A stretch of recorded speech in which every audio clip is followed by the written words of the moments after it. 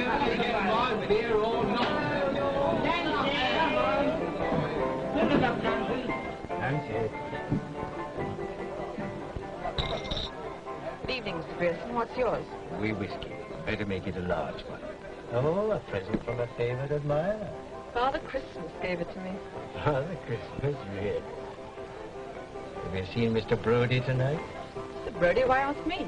I was wondering if I could speak to him without having my head bitten off. He's not here yet. Thanks. Well, you might leave the door open. I'm bringing the orders up to the club in a minute. With pleasure. Well, that's what she told me. No. Oh, yes. That was a good one. It reminds me of the one about the gems on the bicycle. Oh, man, you're not going to tell that one all over again? Good evening, everybody. Good evening. Well, now can we go back to that question I raised? Yes, let's get back to business. What about Gibson's suggestion to appoint a school physician? What do you think of my idea, Dr. Lorry? School physician. Quite a modern idea. That'll cost us a pretty penny. School physician. Try not to look at it from the banker's point of view, Foyle. After all, it concerns the health of the future generation.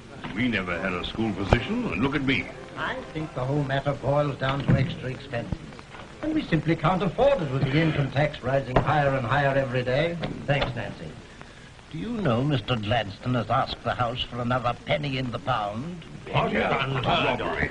However, let's wait and hear what Brodie will have to say about a school physician. Oh, Brodie this and Brodie that. Can nothing ever happen in this town without Brodie having a say in it? What is he anyway? Only a hatter? Not even a good one? Oh, sorry. Come, Grierson. Well, it's true, isn't it?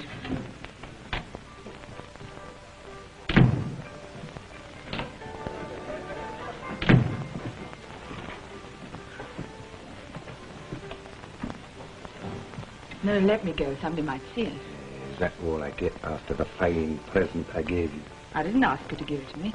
Besides, they're talking about us already. Who? Grierson. What's he been saying? It isn't what he says, it's the way he says it. That slimy tongue of his, I'd like to tear it from his mouth. No, don't say anything if you're not make it worse. Aye.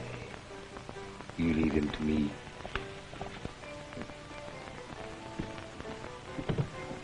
I've had him as a next-door neighbour at the shop for 20 years.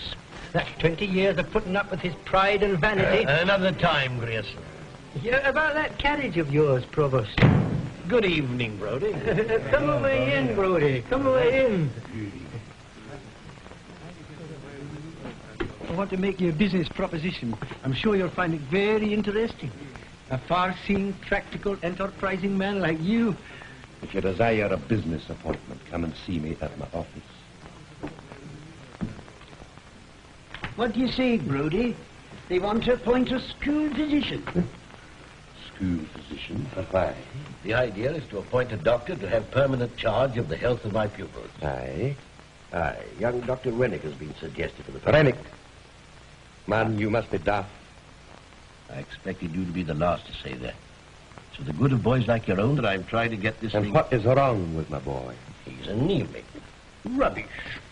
And When I overworked. want your advice, I'll ask for it. I disagree with the whole thing. It's ridiculous. And as to the health of my boy, you can leave that to me. There goes another good idea. Same again. No, which one? That's You? Good evening.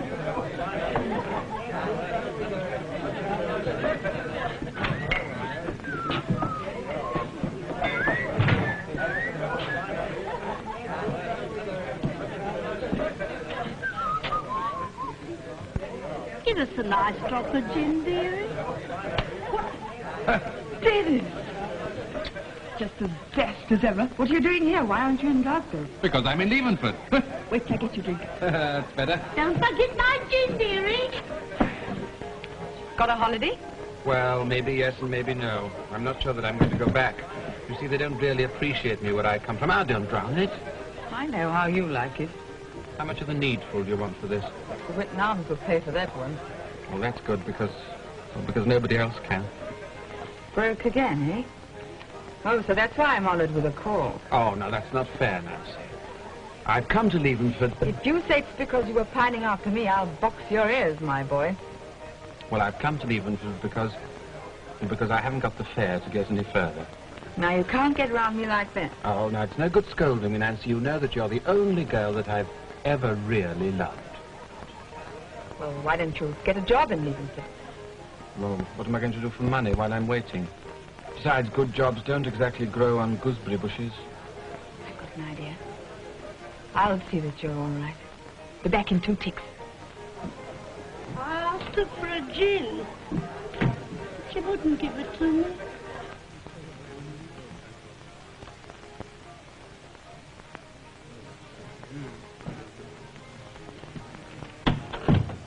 Hey, what is it? What's the matter? It's all right. There isn't anyone to see you.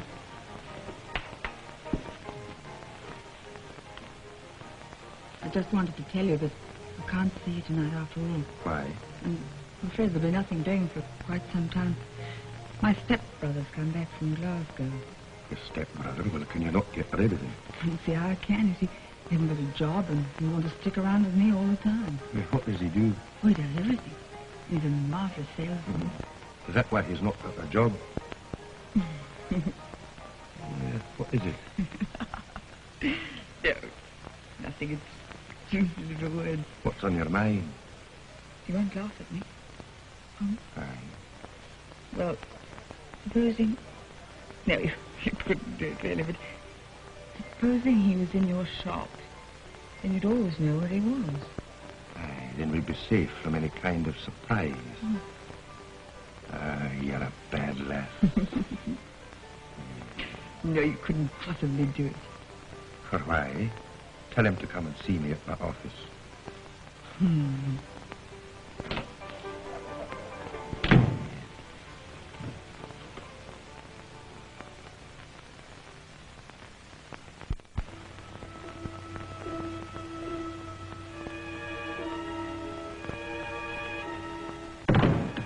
Angus, don't make such a noise.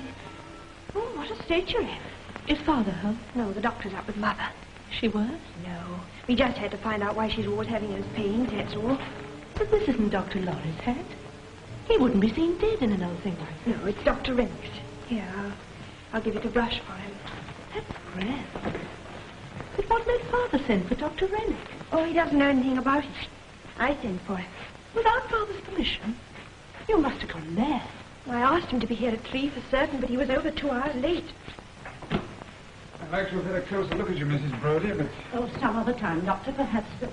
Better still, I'll come along and see you one of these days. Just now, I can't spare another minute. That's the whole root of the trouble. You ought not to do all this housework. Could you not get someone in? A servant girl, you mean? Oh, no. My husband wouldn't like that. Well, that's my professional advice. Anyway, I'll give you something in case you have another attack. Perhaps you could come in for tomorrow, Miss Brodie. Do you think Mother will have any more of those pains, Doctor? Now, Mary, I'll be all right on the day of the ball. She's worrying about the county ball, Doctor. I know her. Oh, Mother, don't say things like that. Why, the doctor might think you really meant it. Never, Miss Brodie. I don't know if it... Angus, just look at your good trousers all torn and dirty. And there's blood on you. What have you been up to? Well, I slipped and... You slipped, eh? Oh, Take a don't look, bother, see. Doctor. Got a hiding, did you? Well, gave him some, too. You better go up to your room, Angus. I don't know what your father will say if he sees you like this. You better not come down to tea at all. Now, away with you. Now, Doctor, you really will have to excuse me. My husband comes in at 5:30, and he's always on the stroke. I seem to have mislaid my hat. Oh, it's there on the hall stand, Dr. Rennick. Oh, thank you, Miss Brodie. Well, then, when can I expect to see you in my consulting room? Oh, I see. Well, it'll be rather difficult for the next week or two. You see, there's Mary's frock to be made for the ball, and... but we'll be seeing you there, so... The county ball? I'm afraid not. I wasn't thinking of going. Not going, Dr. Rennick? Oh, I thought you'd be sure to go. Why, everyone in Leavenford will be there. Well, the fact is, Miss Brodie, I'm afraid I can't dance. I've never had the time or the opportunity to learn. Oh, you could easily learn the polka. You wouldn't find it a bit hard. All you have to do is 1, 2, 3, hop. Why, what happened, Mrs. Brodie?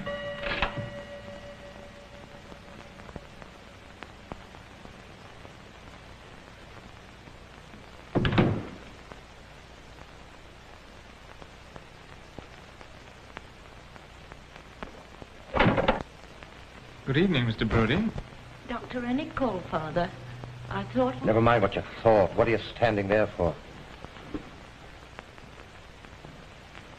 Come on, Mary, don't stand there idle. Good night, Dr. Rennick. I said good evening, Mr. Brody. And now, will you kindly tell me what you're doing in my house? Answer me, do you hear? Don't shout at me, Mr. Brody. If you want a civil answer to your question, I'll trouble you to repeat it in a civil manner. Well, what are you here for? It's not Angus, is it? Is my lad not well? I came to attend to your wife, Mr. Brody. I have my own physician, and I send for him when I think fit. Your wife's very ill. She has been for a long time. And what are you making out to be wrong with her?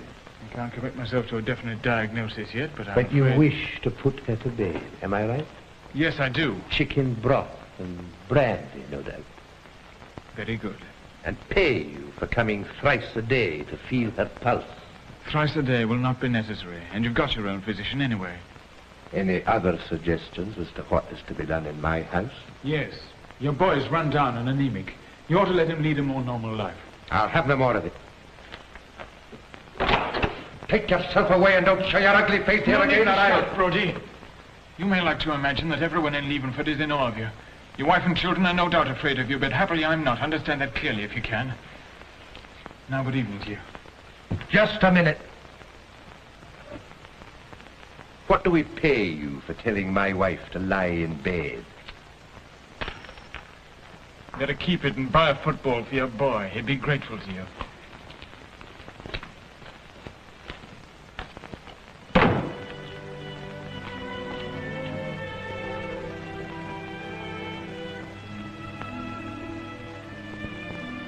Quick, Mary, take your place.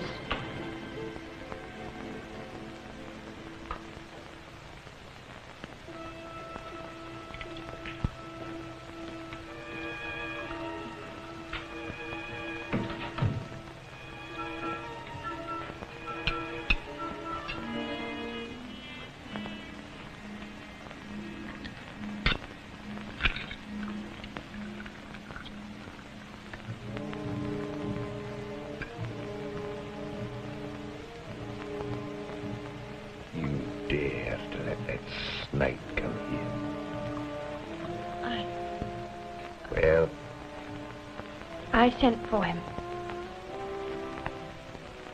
You're getting a bit too independent, young lady. You'd better watch out. Mother was feeling so ill all of a sudden. Dr. Lorry is the physician for my house. He hasn't helped her anyway. And the other one will.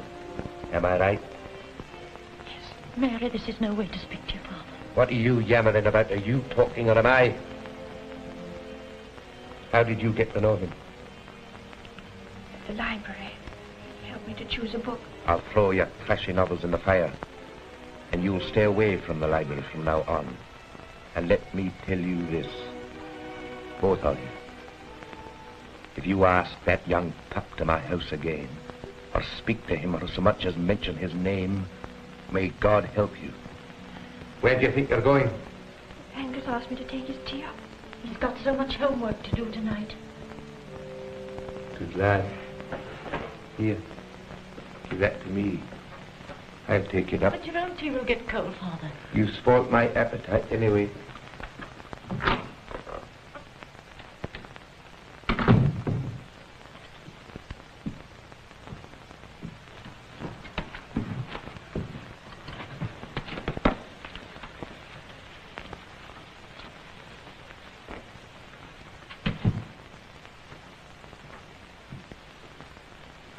Oh, it's you, Father. Don't let me disturb you, my boy.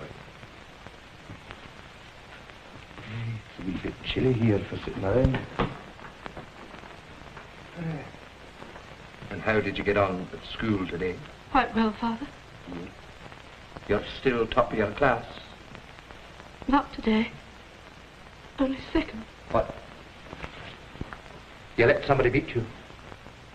Who was it? Janet Grierson. Janet Grierson.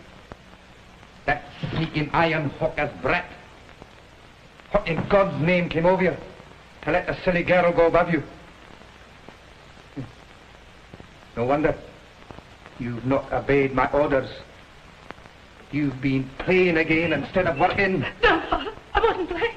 I wasn't playing. So your trousers got tore by mistake, am I right? It wasn't my fault, Father. I swear it wasn't. The boys were singing a song. They were making game about our house. A song? About our house? What kind of a song? It was something about our house being like a castle, and you being only a hatter. Hatter's castle. That's what they call our house, Father. They do they? There's not a man in Leavenford would have had the gumption to build a house in his own way like your father has. Hatter's castle. Well, it's a house for a man to live in, just you tell them that. Yes, Father. They grudge us being related to the Earl of Winton. Aye, and for being better off and having more brains than them. Yes, Father. Now mind and see that you use them. You'll do double homework tonight. Yes, Father. We'll show Leavenford what my clever lad can do. But you'll need to stick into your work. Stick in hard. Aye. Then you'll be a credit to the name of Brodie.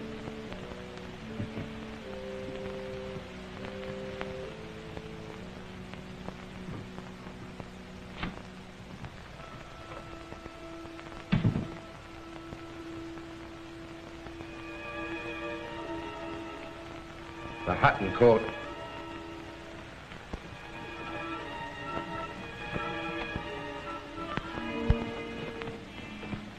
Will you be in supper, James?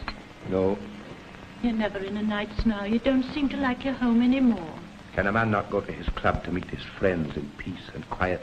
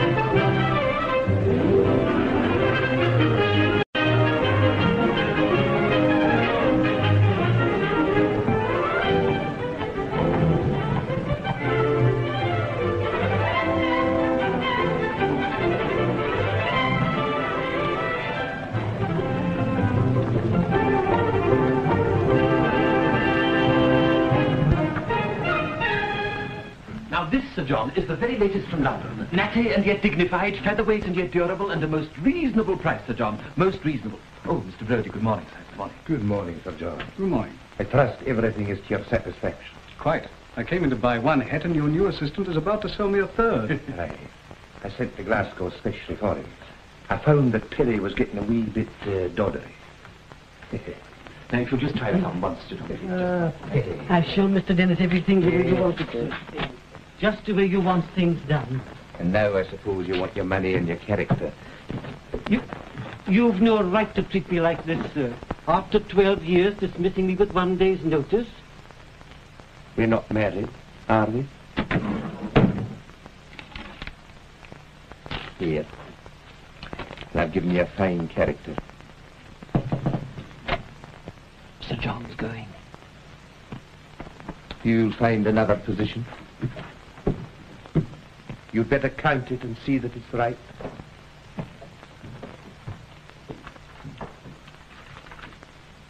I hope you'll soon be honouring us again, Sir John. In a couple of weeks, we'll have the new spring stocks in, and... You keep your place. Smart lad. A bit too smart for my liking. I'll soon knock him into shape, Sir John. All well at home? Fine, Sir John, fine. That's right. Good day. Good day. Good morning, Brodie. Sir John Latter. That's the kind of customers I have. Aye, and since you've been sneaking around all day, you may have noticed what kind of terms we're on. Well, you're a fine man, Brodie, and you've got a fine business. I was going to make a proposition to you the other day, and you asked me... The boot is on the other foot. It was you that asked me. Well, I suppose this means goodbye, Mr. Brodie. Goodbye and good luck.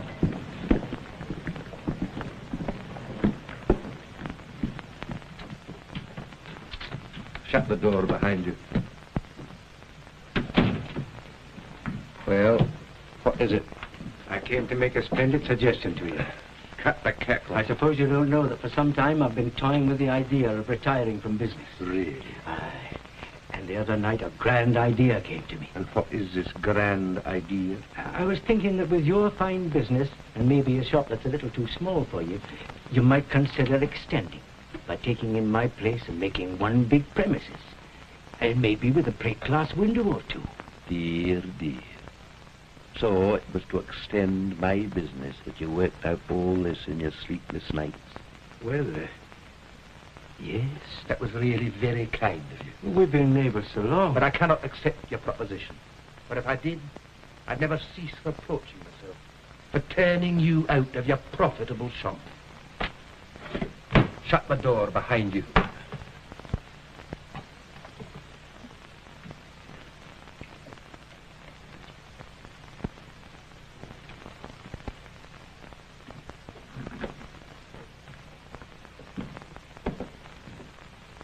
Still here? Brodie, I'll be quite candid with you. I've got to give up my shop. Things have been going rather badly with me lately. I'm up with one thing and another. What else do you expect, you measly little iron hawker, if you will bring another brat into the world every year and live beyond your station? Aye, and send your wife to the seaside and your girl to the best school in Leavenford instead of out to service where she ought to be. Brodie, you can't talk to me like this. Oh, can I not? I'll teach you to meddle in my private affairs. And now get out!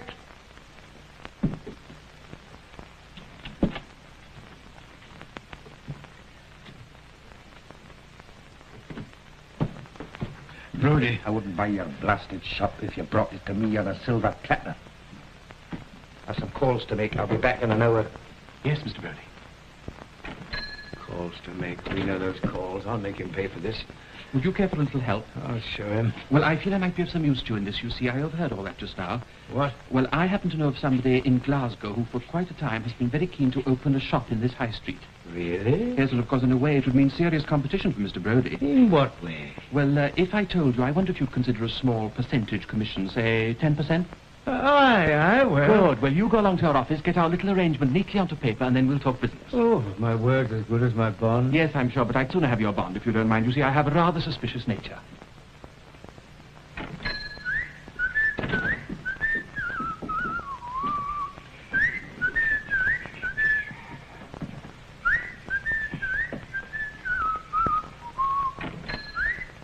Ah, good morning. A lovely day, isn't it? And what can I show you today? A present for the fiancé? A natty tie, perhaps? Or maybe a pair of kid gloves? What size the hand that is happy enough? I have no fiancé. So young and so pretty and no fiancé. I see that it's high time I came to Leavenford. Ah, your father's top hat's to be ironed for the county ball. How did you guess? There's nothing much escapes me. Well, mademoiselle, and what name shall I put down? Mr. James James. W. W. Brodie. I say, you have pulled my leg nicely, haven't you? Is my father in? No, at the moment I happen to be the staff and the governor rolled into one. Well, in that case, I'd better leave the hat and call back later. Oh, no, he'll be back immediately. He particularly said 5 minutes at the outside. In the meantime, Miss Brodie, won't you take a seat? Miss Brodie, would you say that it was a particularly happy chance that brought you here today, or do you often come here? No. Oh, too bad. Never mind. It's never too late to change your habits. It's rather hot here, don't you think? Would you like to take your... No, thank you. Oh. Don't you think you'd better iron Father's hat? He's rather... Yes, you're quite right. Duty first and pleasure afterwards, eh? It'll be done in a jiffy.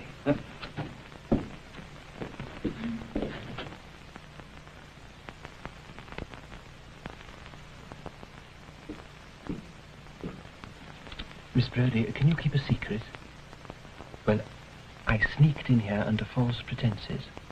Oh, don't get a shock. It's all right. It's not as bad as it sounds, but, I've never ironed a hat in my life. Have you? Well, I've been sort of born and bred among hats. Oh, good. Well, that does simplify the matter considerably. We all learn by experience, of course, though I have no wish to make my first experiment on Mr. Brodie's best top hat. Oh, I advise you not to. I think I'd better take it. Miss Brodie, would you consider it an impertinence if I asked you to help me fill this regrettable gap in my education? If Mr. Brodie found out, it might cost me my job. Oh, but he'll be back any minute now. No, he won't. But you said he would. Yes, oh, that was only just a ruse.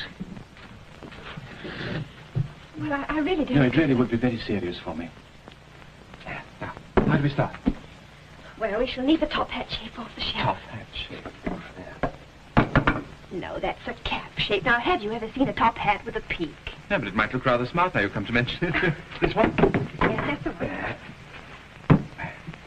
Right, these two there. Right, these two there.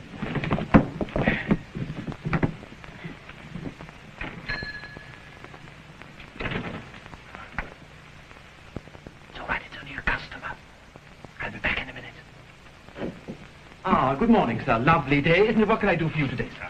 A top hat, please. A top hat? Size 7 1/4, I think it is. And yes. Gloves, you know, white kid gloves. For the county ball. Well, I'm not sure that we have your size, sir. You see, we've not got a very large selection. There's been a very brisk demand, and we're almost sold out. Ah, here. I think this may suit you very well, sir. It's the right size, too. If you'd mind trying it on, sir, in the mirror. Thank you. There. Natty, if I may say so, sir, and yet dignified.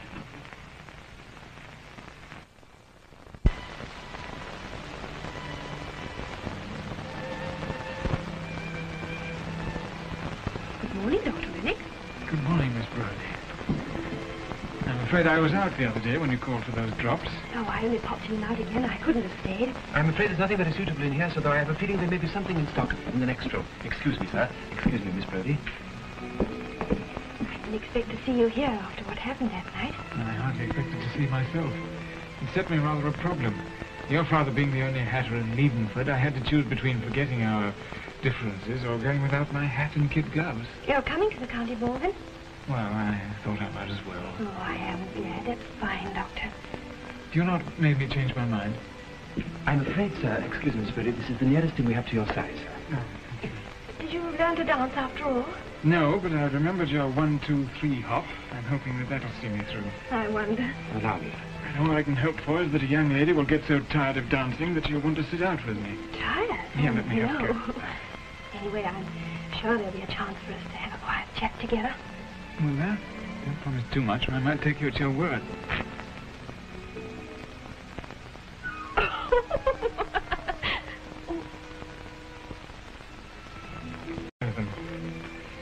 Send them round to my house with the hat, will you? Oh, certainly, sir. Anything to oblige, sir. Goodbye, Miss Brodie. I've got some patients waiting for me. Goodbye, Dr. Rennick. And I won't forget it's an appointment. It's been a pleasure to serve you, sir. Well, I hope the hat's a success, sir. And the gloves. What a great gawk of a fellow. Oh, you shouldn't say that. Now, never mind about him. What about me? You going to stay the dance for me at the ball? Well, I can't promise. Let's see what he will look like as partner, shall we? Father's coming. I tricked you.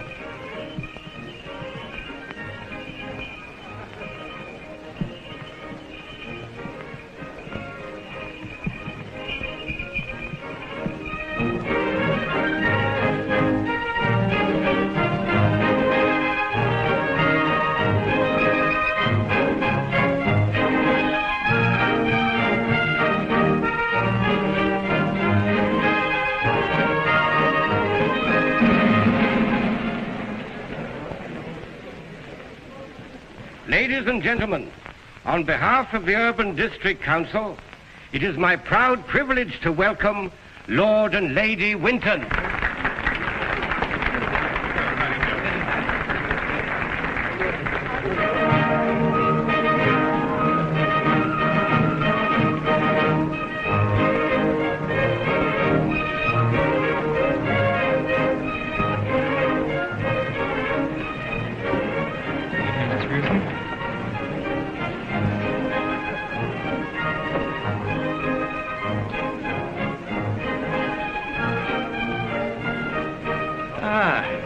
The Winton Arms is still looking after the bodily comfort of our local citizens. New earrings to match the brooch. Mr. Brodie here? Why, ask me. I don't know what Mr. Brodie's movements are. Tut, tut, tut. It's only that I have a very interesting piece of news for him. It'll make this ball tonight something he'll never forget. Ah, Mr. Paxton. Have you seen Brodie? No, he's not here yet. Of course. He thinks the later he arrives, the more important it makes him. Mary, Father's boots. Coming, Mother. How do I look, Mother? Do you think I'll be... pains again? No, dear. I'm just a little tired, so much running up and down. Is it very bad? Oh, never mind me and the silly balls. Nothing, dear. It'll soon pass. Come up to my room and I'll give you your medicine. It's always done you good. Where are my boots? How much longer are you going to keep me hanging about? Here they are, Father. I was just giving them another polish. Wasted half an hour of my time already by your slowness. May I go now, Father? There won't be a place left in the gallery. Aye. You'd better run along or you'll miss all the fun, too. Angus. Here. Here. Enjoy yourself. But don't be home late. You'll need to be on time for school tomorrow. Thank you, Father.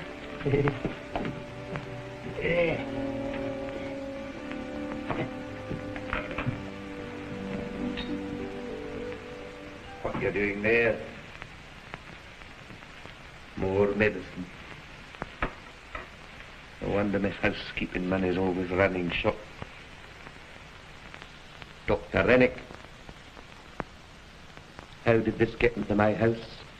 He left it when he was here that day, Father. Can you not speak the truth for once, woman? I went and fetched those drops. Did I not forbid you to see that man again? Yes, I know, Father. It's all my fault. I'm sorry. You'll take off that frock.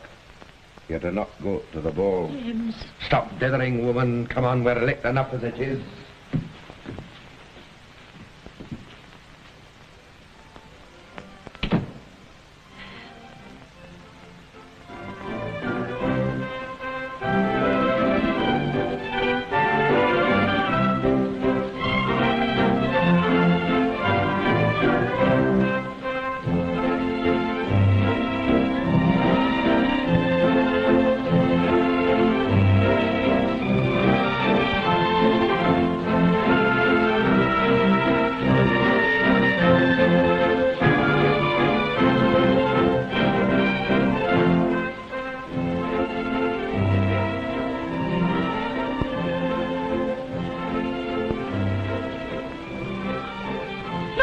There's your father. No, it can't be. He's in Glasgow on some business he was making a big mystery of. Well, then it's his spitting image. Oh. There.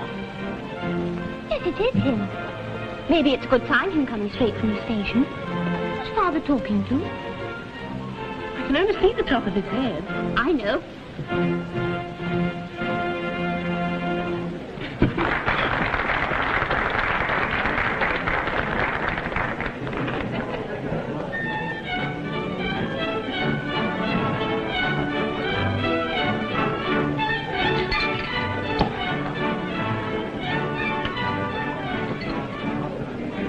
Champagne, please, miss.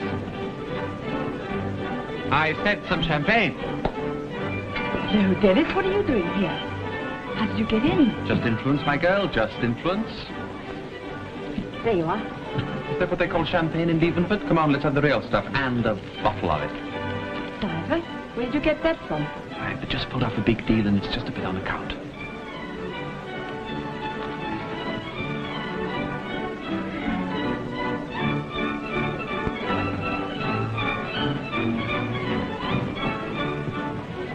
If you're waiting for my daughter, you're waiting in vain. I can find it at her room and she can thank you for it. Come, Margaret. Good evening, Mr. Brodie. Good evening, McLean.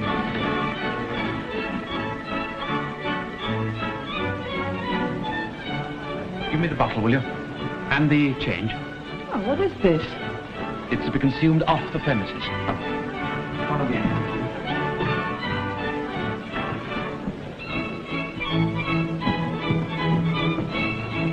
Gloves all right?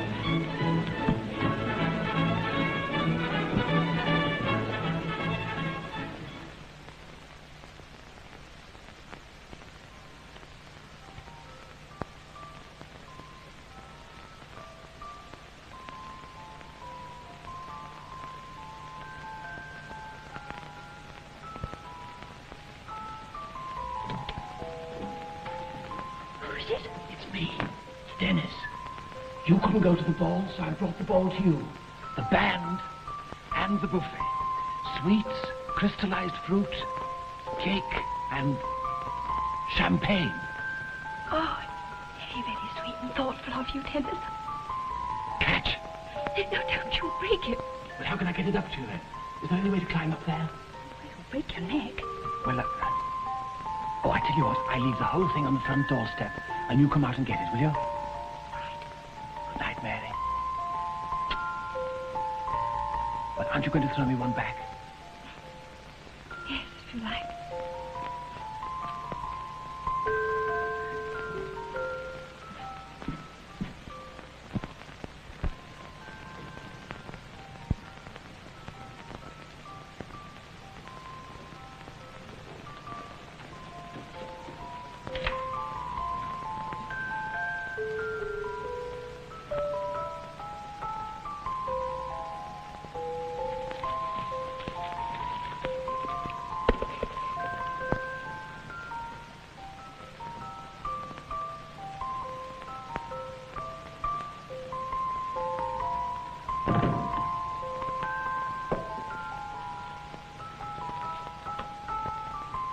Yes, it's the real stuff. I saw that you'd be left behind, and that I must just come along just to cheer you up. This is one of your ruses again, I suppose, is it? Oh, but look at the trouble that I've taken just to make you happy.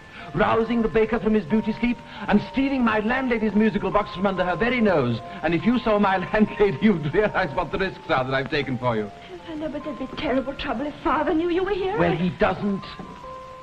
And he won't. Oh, how I've longed to have a dance with you. Let's have one now, shall we? Just a little one. Yes, please, come, just... Ah, Mr. Brodie, sir. Would you permit me to ask your daughter for a waltz?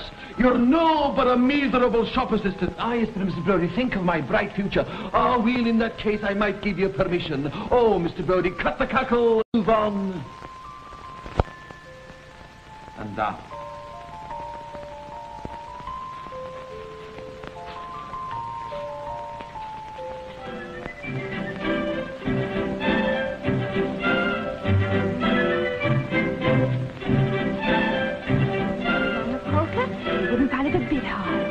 All you have to do is 1, 2, 3, hop.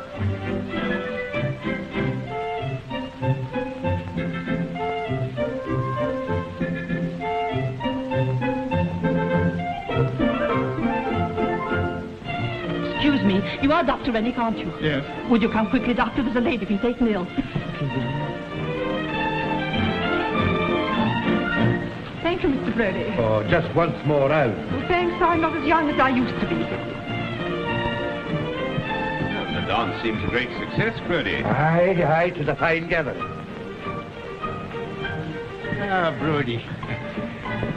I've been wanting to have a talk with you the whole evening. So I've observed. I was wondering, are you quite sure you don't want to take those premises of mine? Did I not make myself plain the day you sat on your backside at my office? Because if you did want to buy the shop, you can't have it, because I've sold it to the Mungo Hat Company. You could have sold it to old Nick for all I care. I thought you'd like to hear the news. That's why I hurried here the moment I arrived from Glasgow. You think that you've harmed me. You, me. On the contrary, you've done me a great favour. I shall be glad to get rid of the likes of you and your cheap customers. But the big people of Leavon... They'll come to me as they have done for the last 20 years. Am I disturbing you? Not at all. I should like to have a word with you in private, Brodie.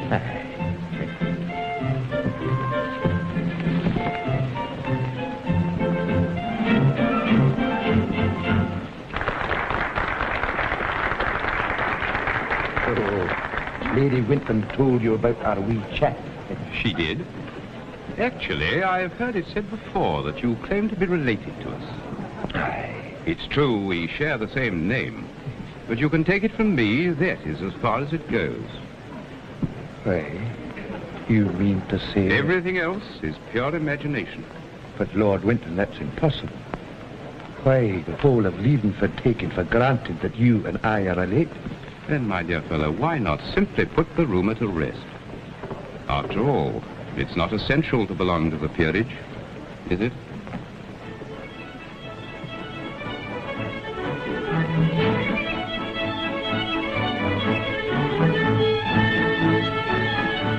What was the Earl saying to you all that time? Nothing in particular. Nothing that would be of any interest to you. Just the sort of thing that the relations would say to one another. Mr. Brody. Some people seem to have the hide of an elephant. You throw them out of one door and they come creeping back through the other. You there. If this was not a ball with ladies present, Stop this! I'm speaking to you as a medical man. Dr. Laurie is my physician. So much the better. Saves me listening to your insolence any longer. Mrs. Brody's fainted. I've taken her into one of the anterooms where she can get some air. And what do you charge for that? Will you try to explain to Mr. Brody that his wife must be taken home at once? This isn't just an accidental state of weakness. I've examined Mrs. Brody. I know her state. She happens to be my patient. And yet you've And allowed... what is wrong with my wife, may I ask? Cancer. Advanced incurable cancer. That is a lie.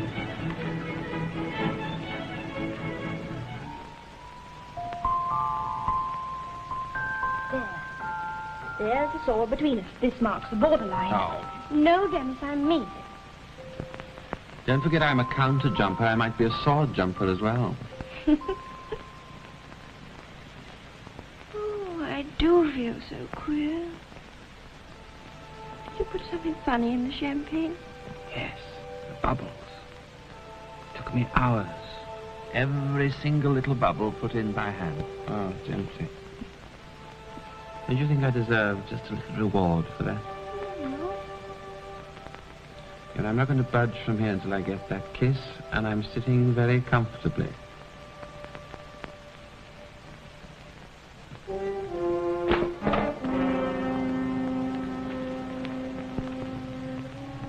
Listen, Father's coming. Oh, no, you don't catch me like that a second time. No, listen.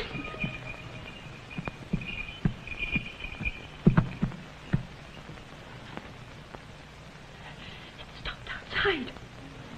Oh, they're back already. Whatever shall we do? Keep calm, it's all right. Don't lose your head. Now, give me that. Get my hat off the hat stand, will you?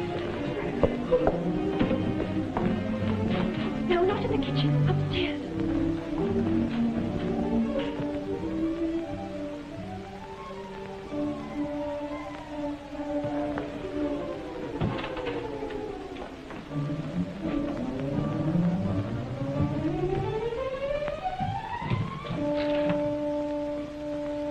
Angus, rouse Mary.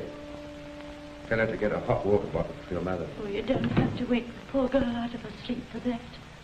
Angus, you do it. All right. You shouldn't have left so early for my sake. It was just for the moment, the heat of the room and all that. How many more times have you got to tell me that? They're coming up here. Quick, into my room.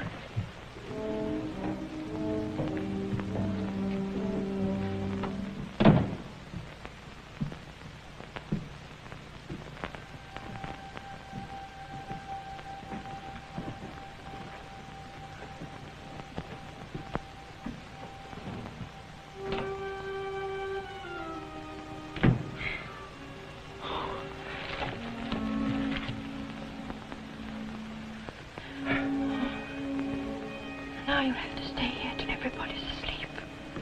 Well, there's nothing I'd like better.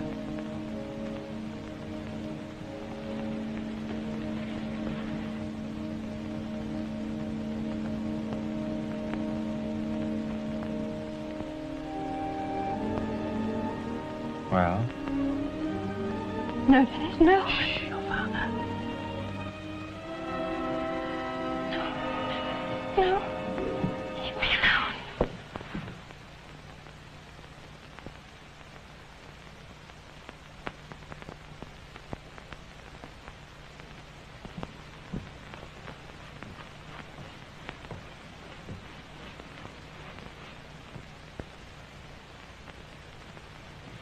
This carrying on behind my back is to stop. Is that clear?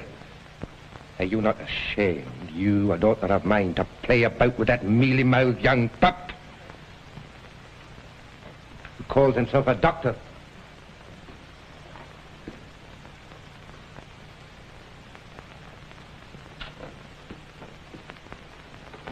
You're to stay in the house, not a step beyond the front gate.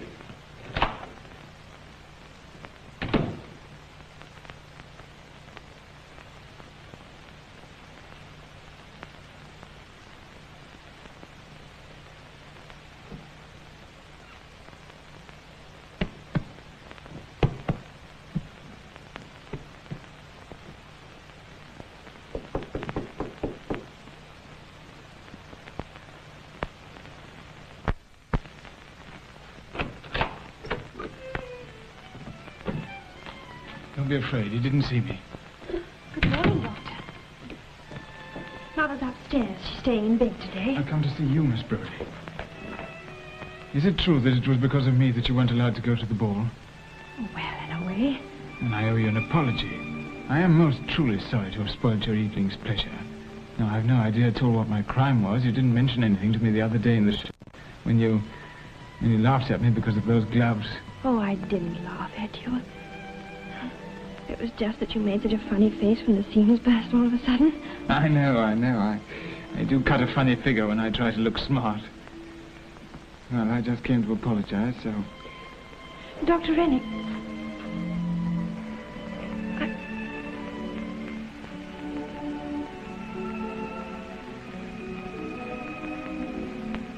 I only wanted to thank you for all you've done for Mother. Angus told me how kind you were to her in spite of everything, and Any other doctor would have done the same thing. You're not an easy man to talk to, Dr. Rennick. Whenever one says anything nice to you, you retire into your shell. Do I? I know whenever I want to say anything nice to somebody, I can never get it out. Well, that's all I wanted to say. Goodbye, Miss Brody. Goodbye, Dr. Rennick. No, that's not all. Listen, Mary. I know what sort of a life you've been leading here in your father's house. I can't bear to see you, Alice. Can't you see what I've been trying to say to you ever since I came here? Didn't you guess what I wanted to say to you at the ball last night? I want you to marry me, Mary. Mary, I love you. I want to take you out of this terrible life here. I want to see you happy and free and smiling. Mary, say you let me. Say you will. See, the old gentleman so overcome by my audacity, he's dropped his sword.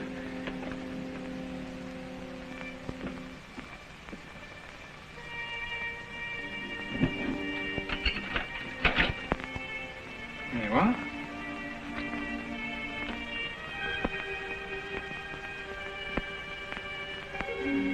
Well, Mary? What's the matter? Mary, look at me.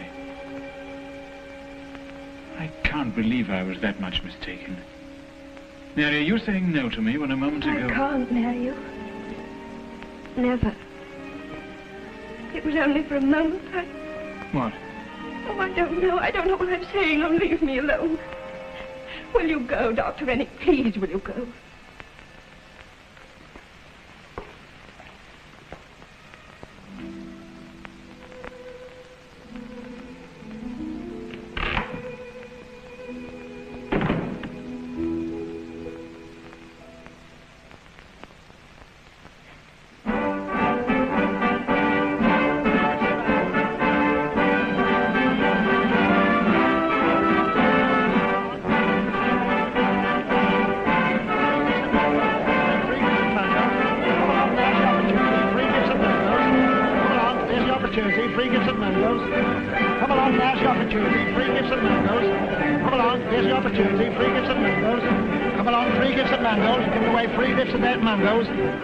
Mangoes, pass to the left, now's your opportunity. 3 gifts at mangoes. Come along, now's your opportunity. Good day, sir, and thank you, sir. Come along, there's your opportunity. We hope to retain the honour of your custom. In my case, it's a matter of reciprocity. Mr. Brody sends his boy to my school, and I buy my hats at Mr. Brody's shop. But with this competition cheek by jowl, you'll have to work for all you're worth. Good day. Good day, sir. Thank you, sir.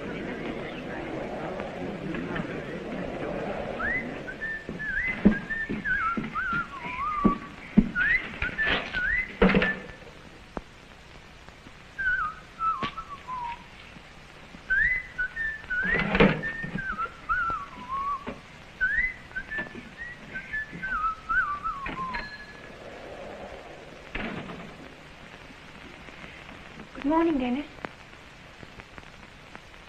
I'm afraid Mr. Brodie's not in. Dennis, it's no good being angry with me. I must speak to you before anybody comes in. Why should I take the liberty of being angry with my employer's daughter? I'm merely a little puzzled, that's all. Ever since the night of the county ball, you've not set foot inside this shop, and each time that I, on some pretext, have called at your father's house, you've taken care to make yourself scarce. Yes, I know I have, but can't you understand that? No, I can't understand. I thought we were in love with each other, but evidently I'm not good enough for you, and, well, I'm not the sort of fellow to make himself objectionable to a girl. Dennis, are you really in love with me? I think we'd better break off this conversation. Anyway, it's obvious that you don't trust me. But I do. Only that I want to make sure. Oh, Dennis, I've got to tell you something. I came straight here from the station. I was in Darrock. Darrock? What you go to Darrock for? To see a doctor, Dennis. I daren't go into Leavenford where they all know me. Oh, I see. If you don't love me enough to marry me, don't be afraid to say so. It's all right, Mary, it's all right. I've always known we'd settle down together one day, and I've made my plans accordingly. I had wanted this to be a surprise to you, but I've got my eye on a little shop in London. It's going very cheaply, and I could make something really big of it. Well, I was going to wait until I had enough cash for it, but now, of course, Mary, I'll talk to your father this very day. Oh, you're not thinking of telling him, are you? Well, I'll tell him I'm very much in love with his daughter and that I want to marry her. He'll never agree. Oh, he'll agree, all right, and give you a fine dowry into the bargain. You can't ask Father for money where he'd never give us a penny. Oh, yes, he will. And we'd go to London, have a fine house, servants and a carriage, and they lived happily ever after. Tell me, how much do you think he's worth? Get out of my way, you're blocking the door to my shop. I don't see anyone trying to get in.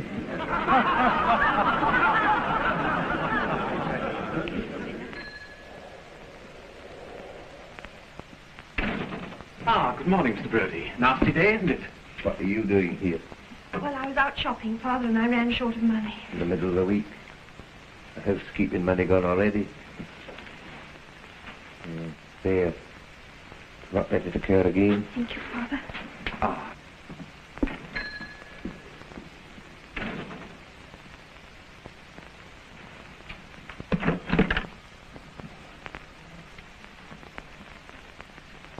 What's this? No business today? Well, Thursday's a poor day, so we only start picking up about tea time. Yammering. Mr. Brodie. What is it? There's a small matter that I should very much like to discuss with you. You want the rise, I suppose. Well, that's one way of putting it. With all due respect, Mr. Brodie, I should like to ask you... Morning. Nasty day, isn't it? Good morning, Foyle. Come into my office.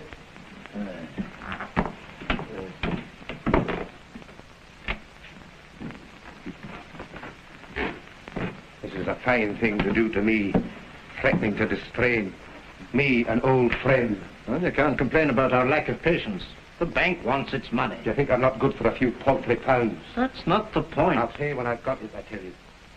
You can add a few more % to the interest for all I care. I've taken on a bit of a load with this house of mine.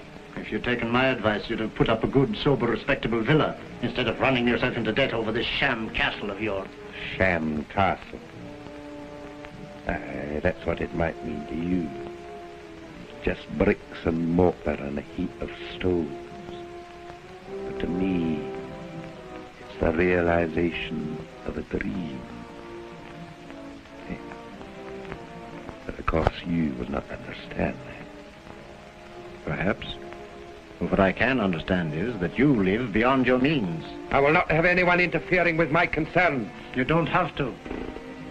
So long as you meet your obligations.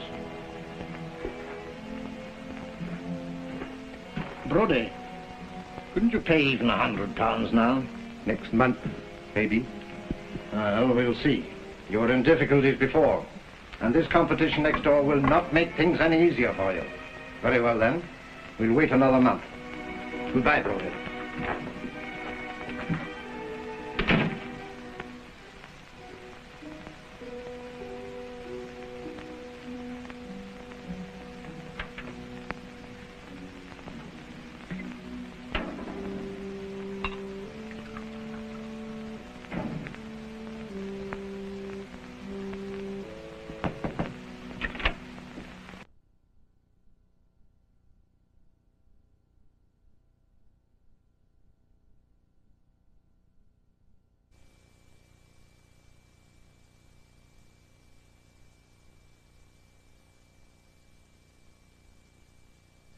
Oh, Mr. Brody.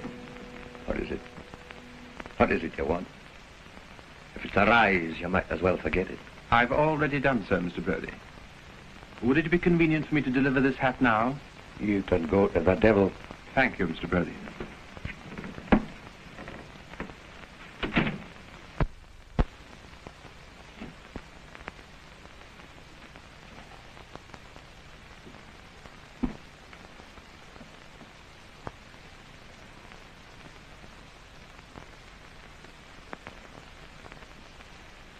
What does he think I am, an errand boy to be ordered about with a lot of hat boxes? Anyway, I'm sick of Leavenford. A man's as good as dead in this place. Well, I don't care what you say, I'm not going to give you the fare, and that's that. What have you done with the money you got from Grayson? Gambled it away, I suppose. Oh, there wasn't as much as all that. It was enough to play the top all these weeks and forget where I lived. Oh, now you know that's not the reason why I kept away. Well, what was it? Well, when I first came to Leavenford, I thought that things between us were going to be the same as they used to be. But I'm not blind. Don't think I don't know where all this comes from. Hasn't stopped you trying to get your fare out of me, has it? But I'm doing that for you. I want to get you out of this. And I know of a little shop in London. It's very cheap, and I could really make something big of it. Well, there's a little place on the first floor. It's very cozy, and it's just made for the two of us. And what I had in mind was to get it all ship-shape and then send for you, and they lived happily ever after. Mm-hmm.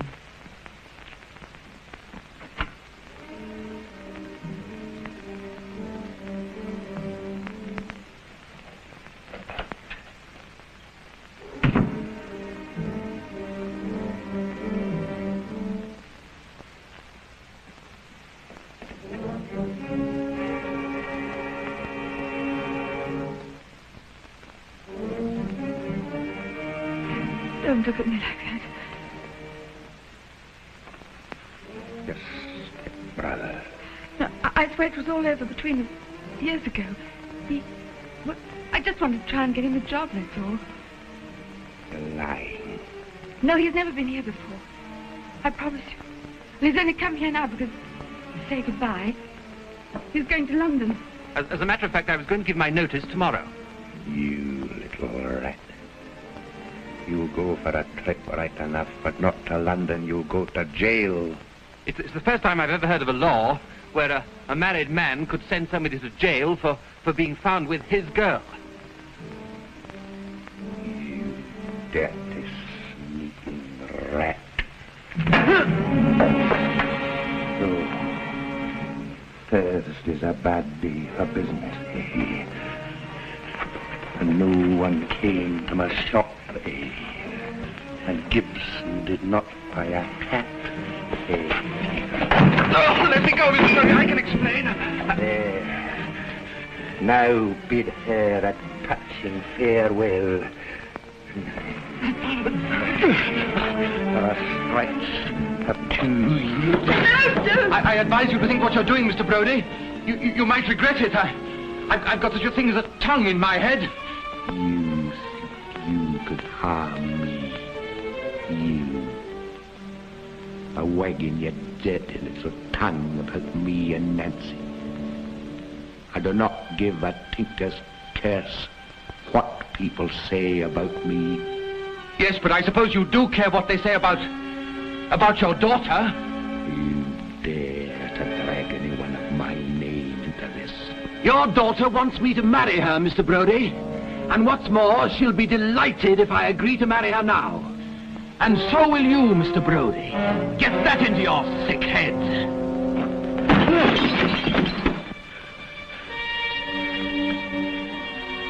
One step nearer and I'll shoot!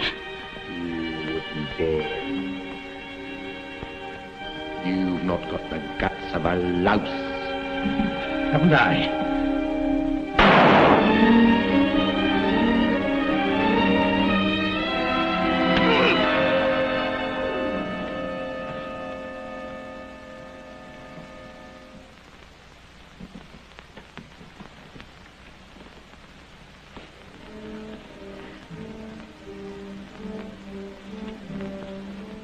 Oh, I must get some water. I'll bathe it for you.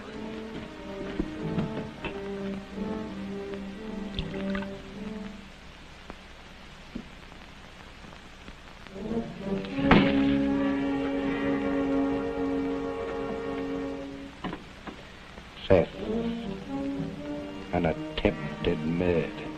You'll do 15 years for that. Would you like a dram?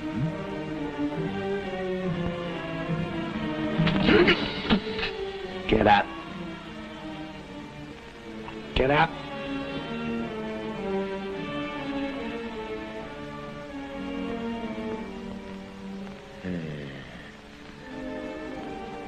I've changed my mind.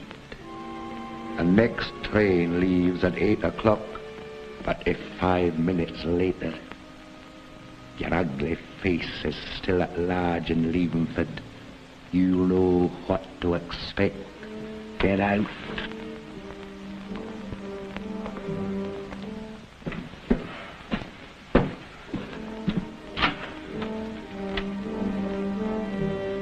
I'm going to Glasgow, Nancy. You know where to find me.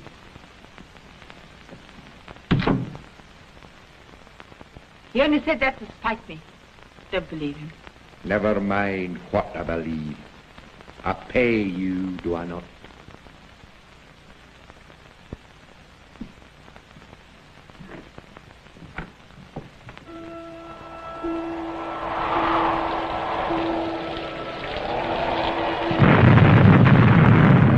Mary, can you get Father's tea?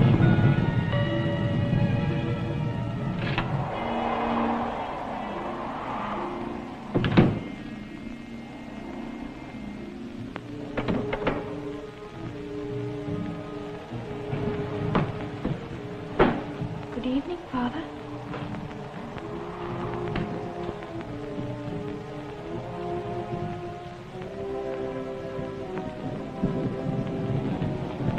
Papa's slippers, Mary. Not tonight. Do take off your wet boots. Don't pack your daughter's clothes. She's taking a journey. And be quick about it.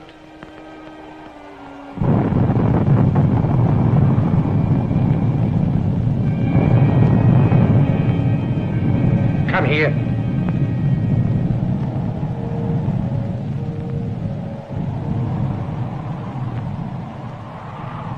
Get out. Get out! May I beg my things? Your things. What is yours except the filth in which you've been wallowing? The mire through which you've tried to drag my name. Get out!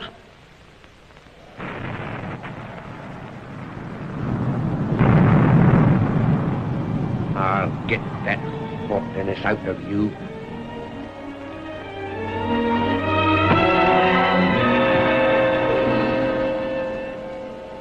Get up, or I'll help you.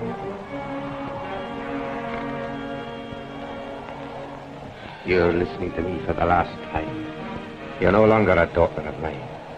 I'm going to cast you out like a leper. And if you don't want to walk the streets where you belong, you'd better run so that you can still catch your fancy man at the station. It's a beautiful night for a stroll.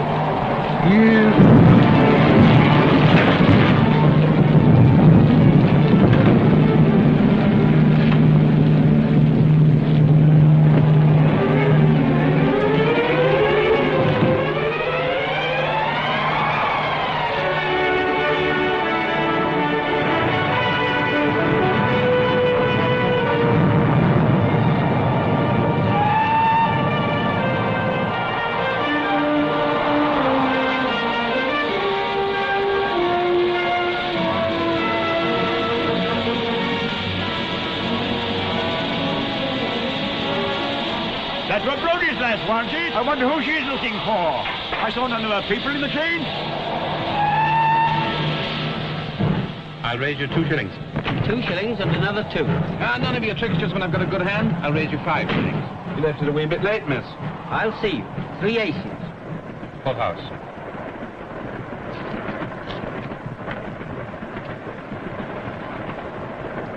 Well, Father's thrown me out.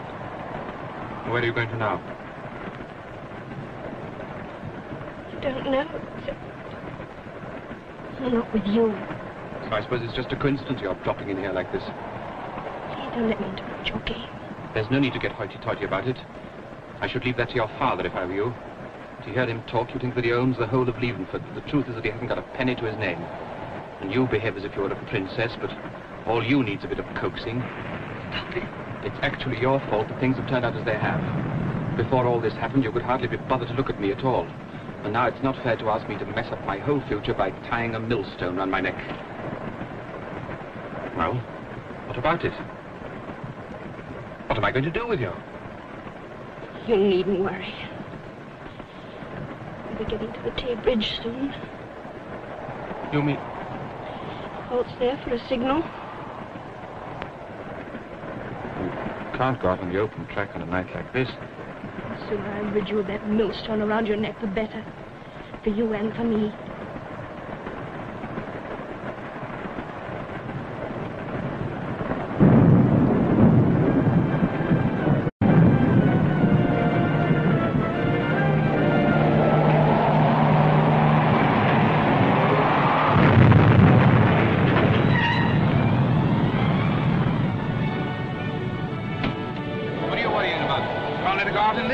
You mind your own business.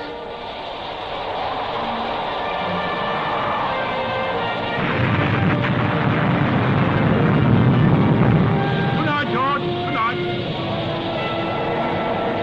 There you go.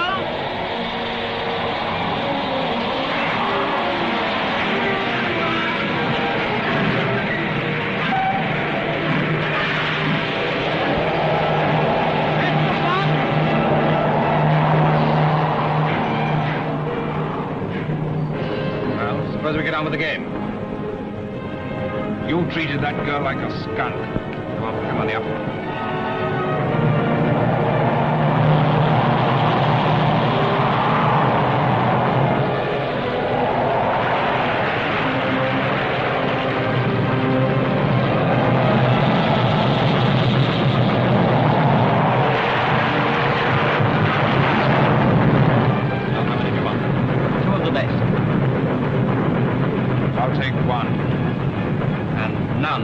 Lucky Dennis.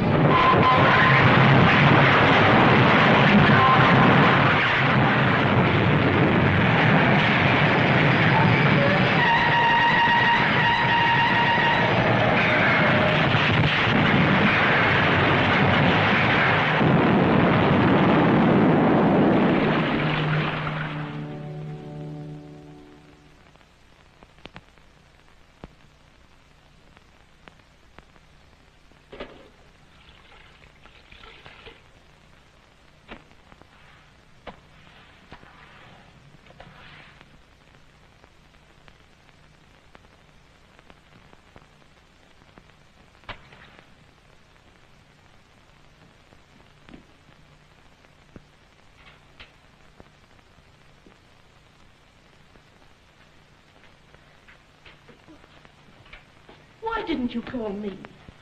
You shouldn't carry heavy things like that, Mother. Somebody's got to do it, Angus. Put that bucket down. Just think of your exam.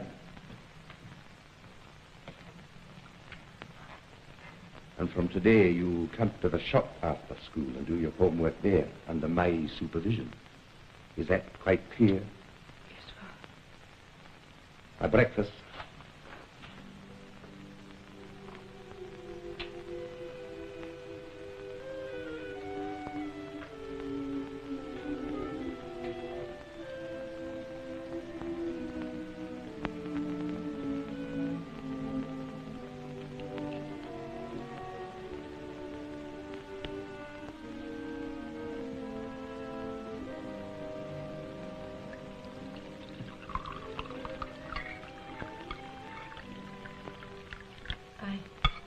dreamt of Mary last night. I dreamt she was alive. She wasn't in that train. You and your dreams, you ought to be grateful that her shame was drowned with her. Where's the toast?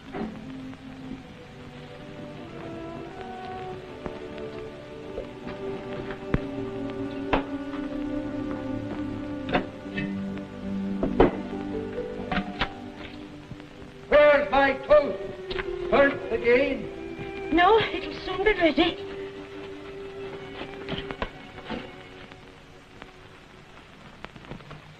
What is this stinking the place out? Only a drop of milk boiled over.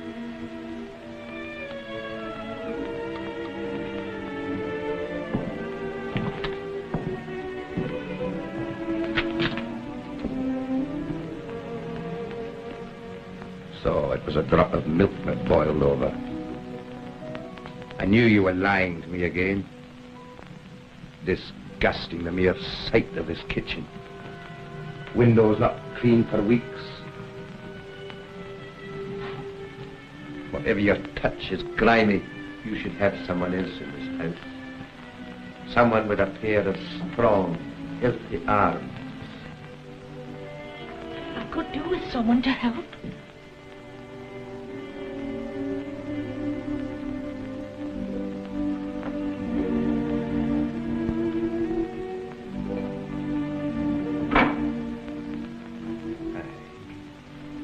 You shall have help to clean up this pigsty this very day.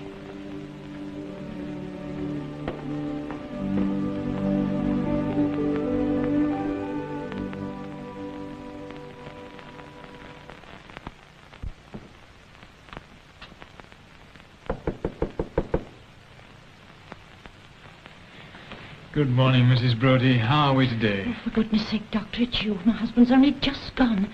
I get so terrified in case he might find you here. I've got it all worked out to a second. It's just like little man in the weather box. When one comes out, the other goes in. Now, what about these pains of yours? Oh, thank you, Doctor. They're much, much better. It's only when I have to bend down so much during the day. That's what comes of disobeying the doctor's orders. You mustn't do so much housework. Suppose it does get a little untidy. What of it? Whatever you did, that husband of yours wouldn't be satisfied. Oh, please don't say anything against my husband, Doctor. He's promised to get me some help, quite on his own accord. And he's to come in this very afternoon. Wonders will never cease. Doctor, I had a letter today. Mm-hmm. You'll never guess who from.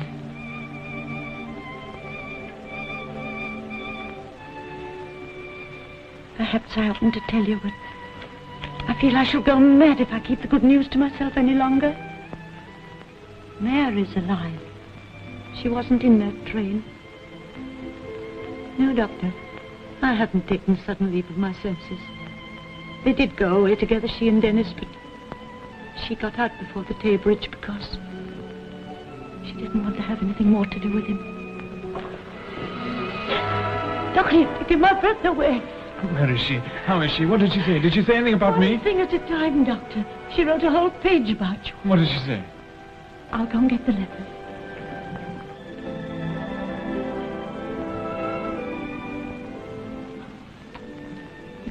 It's burnt.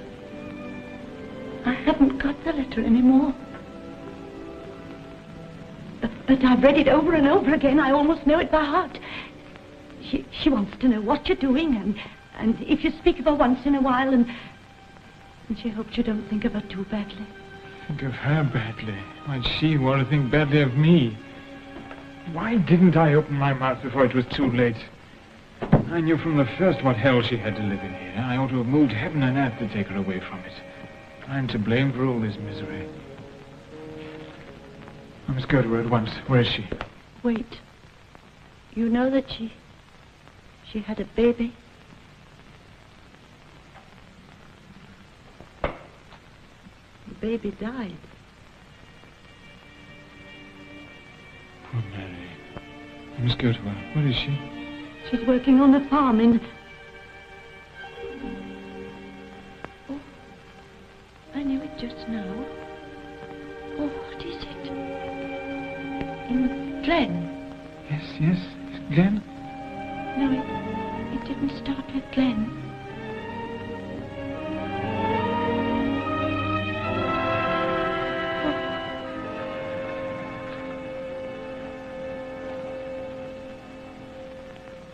forgotten the name of the village.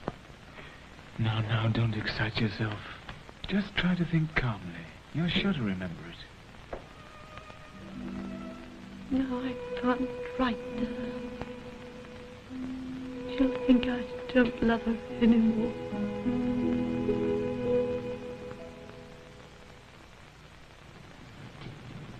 We've never had anyone to help before. It may be difficult for Mr. Brodie to get used to a stranger in the house. That's why you'd better take my advice and keep out of his way as much as possible. And mind you, never contradict him. No. They're trying to tell me that I'll soon be well again, but I'm glad there was someone here to look after my husband and the boy. Yes. What are you doing? Mr. Brodie would never have his tea in the kitchen. He's used to having all his meals in the parlour. Well, he'll have to get used to the kitchen. There's quite enough to do as it is. If Mr. Brodie heard you say such a thing, he wouldn't have you in the house another moment. You won't send me away. Where did Mr. Brodie get you from? From the Winton Arms.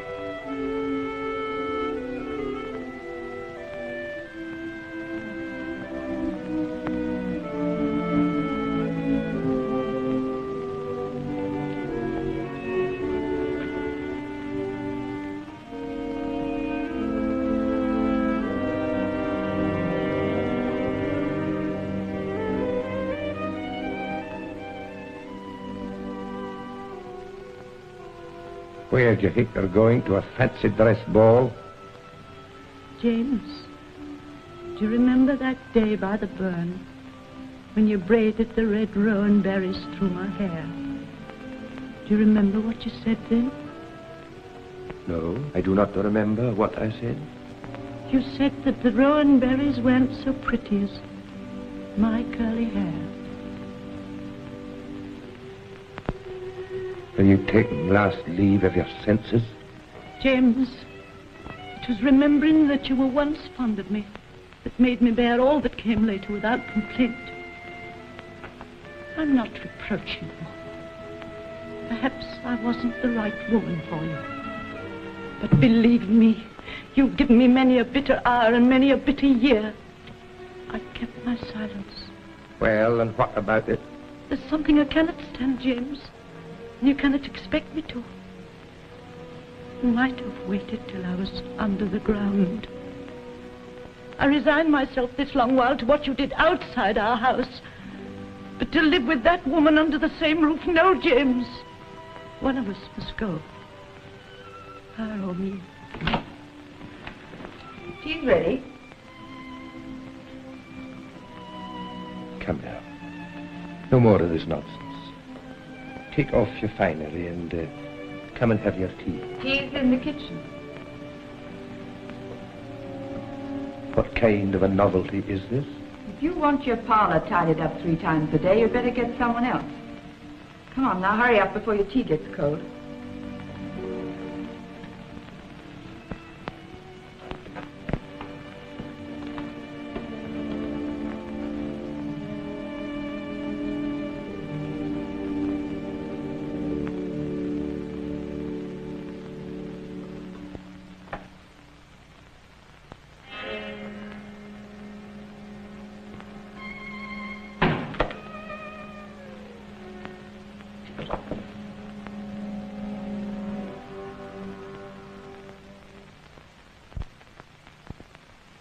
I'm afraid I cannot pay the interest on my mortgage.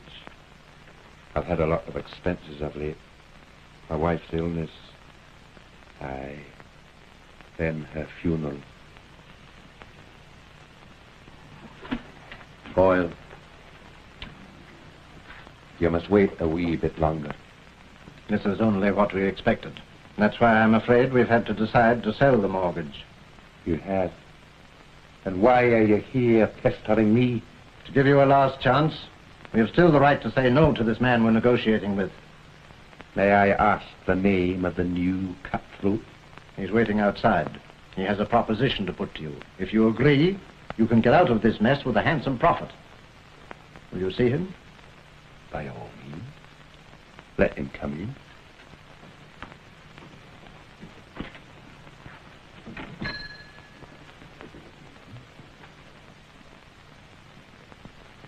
Good morning, Brodie. Grayson, where did they let you loose from? Will you not come into my office? Why all the fuss? The first rush is over anyway. I'll come to the point, Grayson. I've come on behalf of the Mungo Company. They're short of space. They wish to add your shop to their premises. And for your stock and goodwill, they're prepared to offer you... £1 million. No, they didn't think quite so much as that. Oh, show some sense, Brodie. It's a very nice suggestion of these people. If they wanted to, they could well put you on the street without a farthing's indemnity. You think I cannot see through the whole scheme? They want to get me out of their way. They're afraid of me. They, with their waxwork figures. All they can do is to bait the small fry. Ah, Sir John Latter. You see, the big people at Levenford will always give me their custom.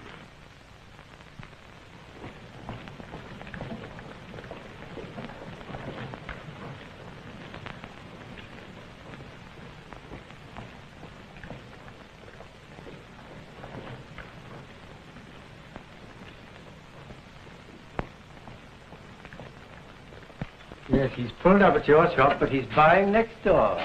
Oh, I'll smash you. Brodie, get out! You have until tomorrow to consider it. There's not a thing to be considered. Rather than sell out to them, I'd smash my whole place. Oh, well, please yourself.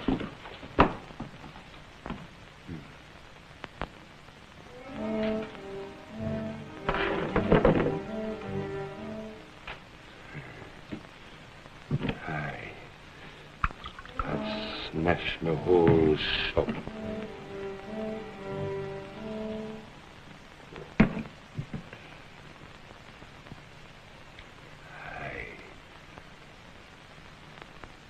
Smash the whole shop.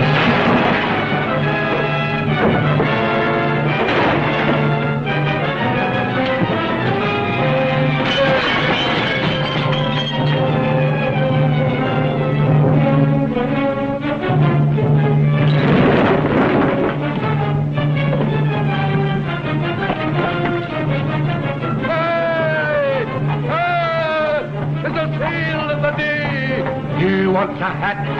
They're go cheap today. Aye, there's a great sale today. It's a Brodie sale. Aye, hats are going cheap. Free hats. Who wants a hat? It's a Brodie sale. Yeah, free hats. Take the lot. Take the lot. I'll make you have them. Brodie's hats. Hey, take the lot of them. Hats for nothing. Quick, who wants free hats? What did you say? Brodie's gone daft, missus. He's giving his hats away. Hey, take the hat. Get inside, your son.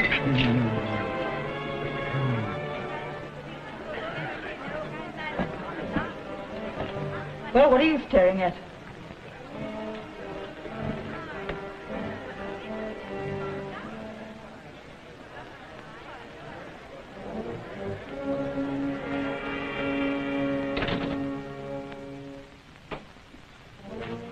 And what is the meaning of this?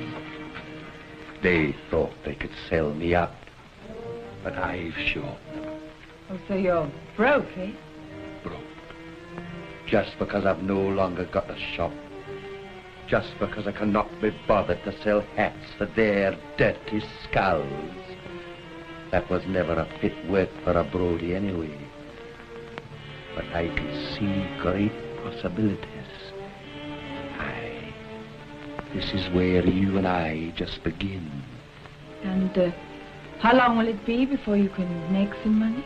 With what? That's exactly what I want to know. Yes, wait, why? You've forgotten your basket. Oh, no, I haven't. From now on, you can do your own dirty work in the house. You think I want to starve with you? Patsy, you're not going to treat me like this. Have you no feelings for me? Feelings for you? After what you said to me that day. After telling me that I was no better than something you can buy. Well, if you want to buy something, you have to have the cash to pay for it. Why do you think I stuck with you? Because you're so young or so handsome? Oh, no. No money, no music.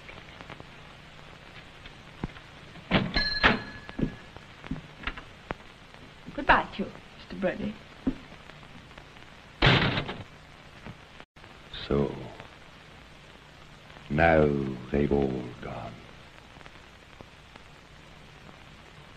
No, that's still my boy. Aye, my boy.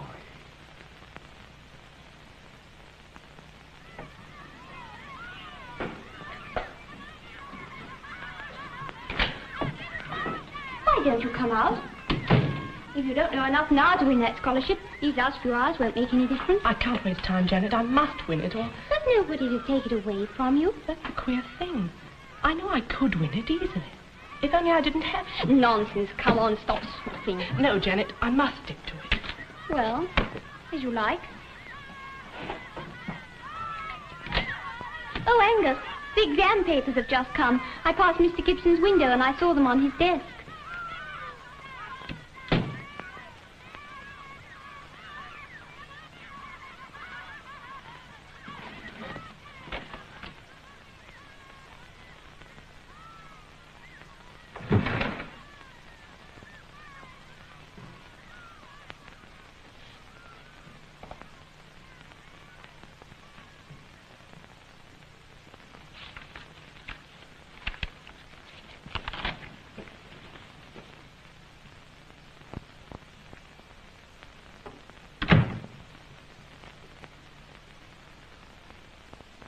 You know the punishment for this, don't you? Oh, sir, please don't expel me, sir. Please don't. With anyone else, Brodie, I wouldn't give it a second thought. But I realize there's certain extenuating circumstances in your case. Oh, sir, thank you, sir. No, Angus, I can't let you get off scot-free.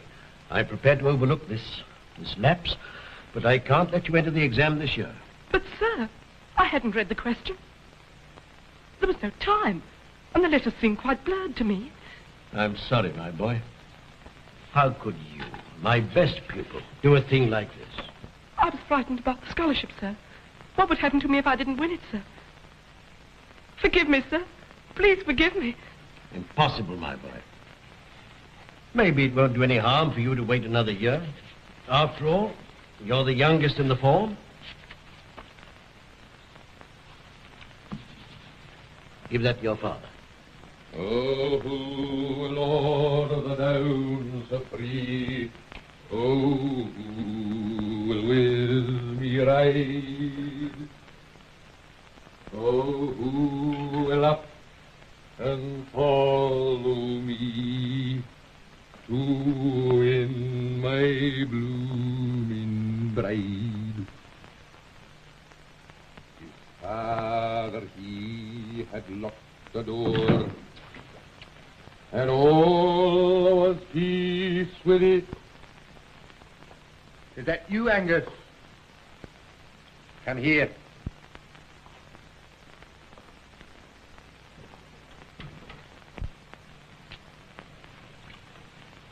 See what your father's doing? I got rid of Nancy. I noticed that you two were not getting along too well together, and I wish to keep all troubles from you before the exam. Aye.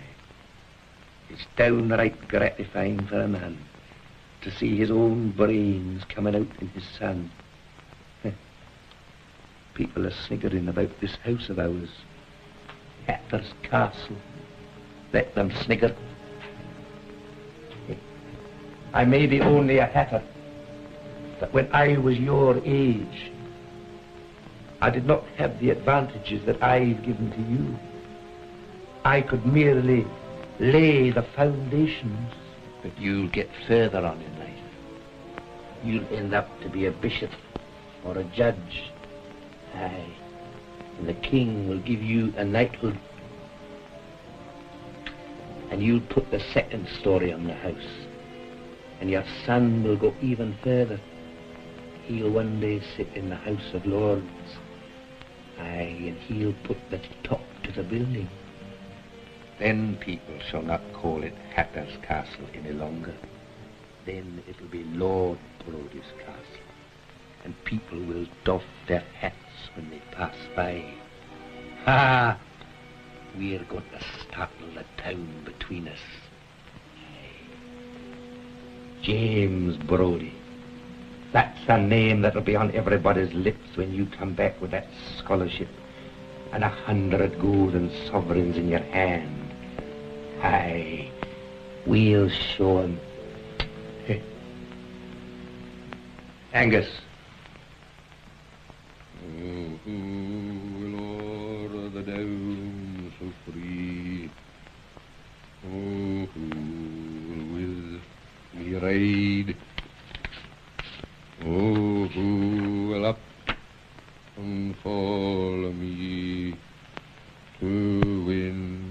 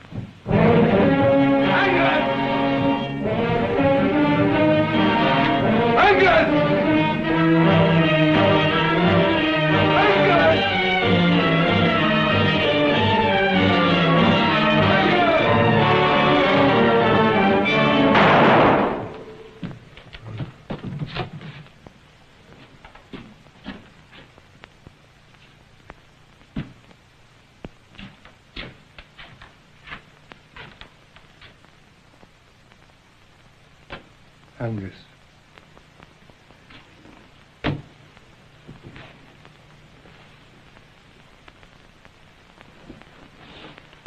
A boy. I've killed him. I've killed him.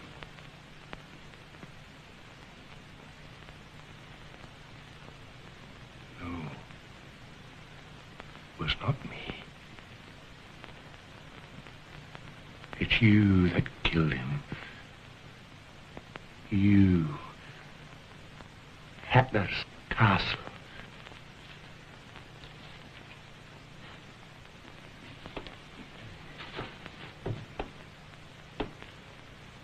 Bricks and mortar.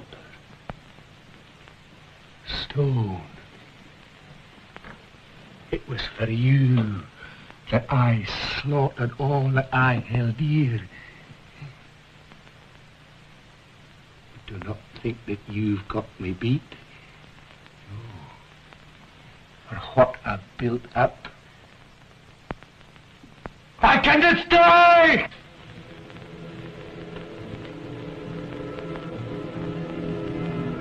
You do not believe me?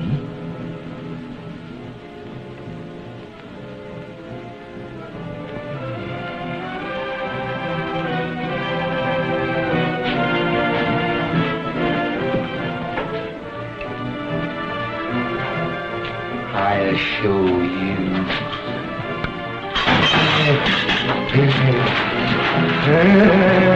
And when I've done with you, there'll not be one stone standing on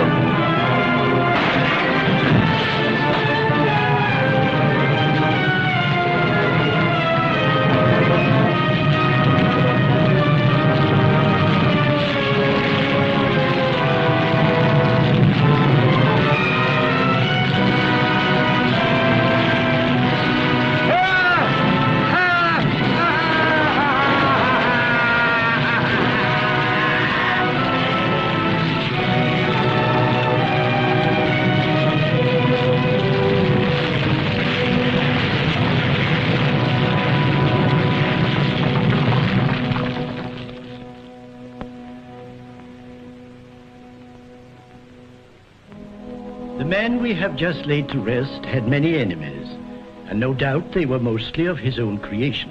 James Brodie was an extraordinary man, a man forever trying to impose his will upon others, and in so doing couldn't help spreading unhappiness along his path. He was a man made of the stuff of which the great tyrants of history are made, and like them, he met with the fate no tyrant can escape. But it is not for us to judge the deeds of men. Let James Brodie's fate be a warning that he who sows the storm reaps the whirlwind, and leave the final judgment to him who is eternal love. May God give him eternal peace. Amen.